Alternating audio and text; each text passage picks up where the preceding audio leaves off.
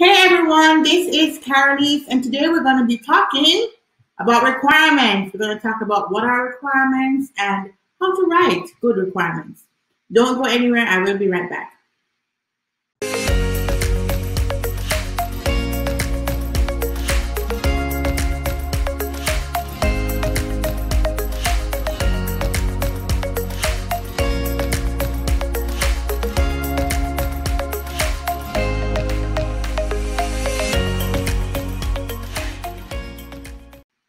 Okay, welcome back everybody. Today we're going to be talking about business requirements.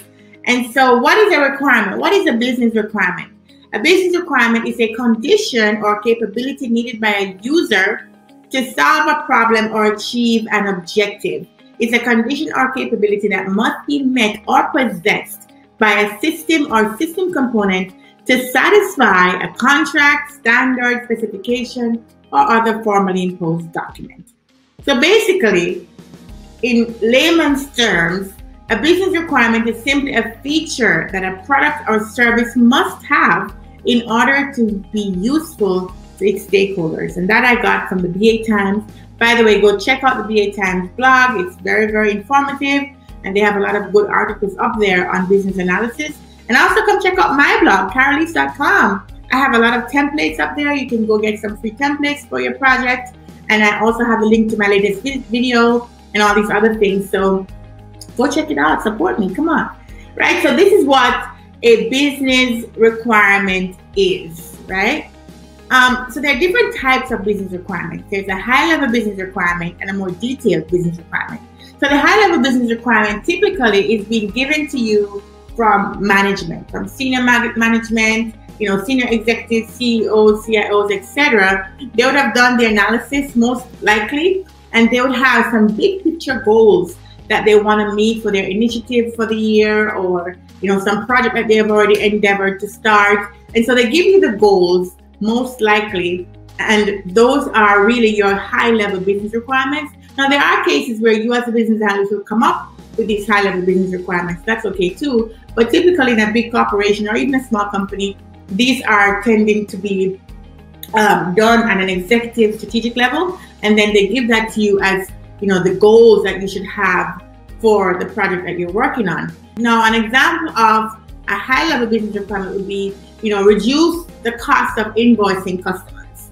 Right, so that's a very big task, right? Reduce the cost. It doesn't have any specifics to it. Sometimes they'll put like percentage by 20%, by 50%, just to give you some kind of metrics to work towards. But generally, these high-level requirements are big picture statements, right, for things that you're going to aspire to achieve, but you don't really have the details yet as to how to actually get there.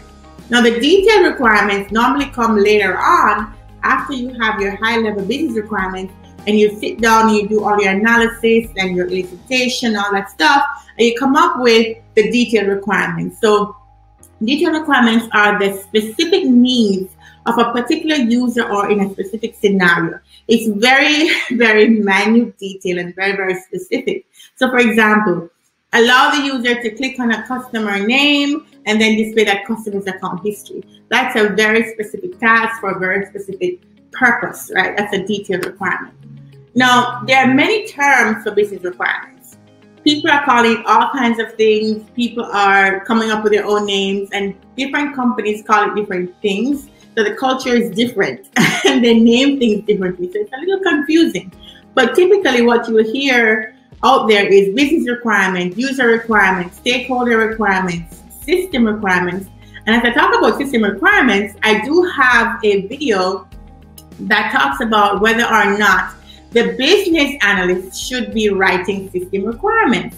So that's a very interesting discussion that I think you should go check out. And I'll put the link somewhere up here so you can go find it. And I also have a blog article that goes into more detail, give you examples of, when is it okay to write system requirements and when is it okay to leave that up to the developers, right? So system requirements is another term that you'll hear pretty often when we talk about business requirements sometimes, right? Technical requirements, functional requirements. There's also non-functional requirements. Sometimes you'll even hear business goals and project objectives. And normally the business goal and the project objective tend to speak to the high level business requirements. These are the big picture items that we just talked about. Everything else tends to be detailed business requirements.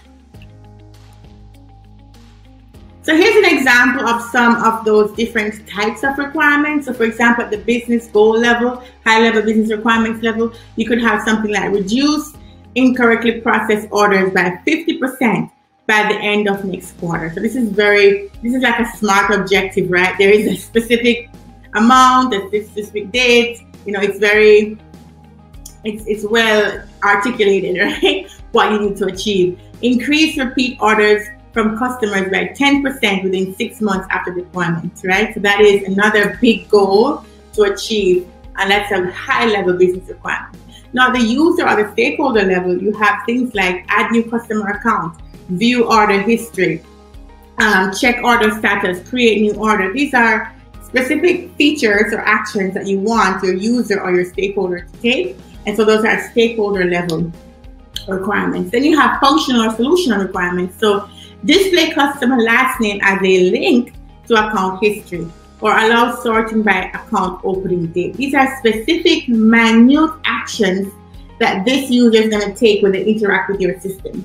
So this is at the functional level. This is real functionality, it's real solutioning, right? So you want to make sure you document every step that's going to be taken to achieve, the user's requirements, and then that achieves the business high-level requirements. See how that works? Then you have non-functional requirements, and these are normally about, concurrent users and performance and, just look and feel. Sometimes it could be a non-functional. And then sometimes you have implementation or transitional requirements where two systems are talking to each other, and you want to make sure they communicate properly. There's data flowing from here and over here. Where does it go? So those are some of the more low-level, detailed transitional or implementational requirements. So there could be much more. This is just like, this is just typical of the different types of requirements, but it could be much more because, every company is doing their own thing.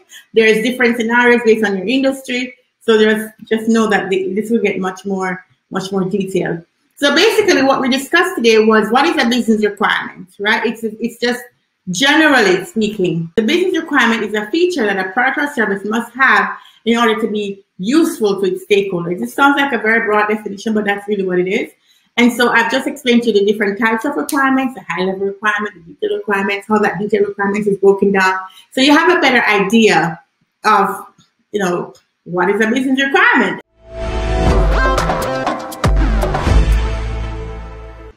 So there you have it, guys. That's it for now on the business requirement. That was a very good discussion. I hope you learned something. Like the video, comment on the video, share the video. Come on, support me.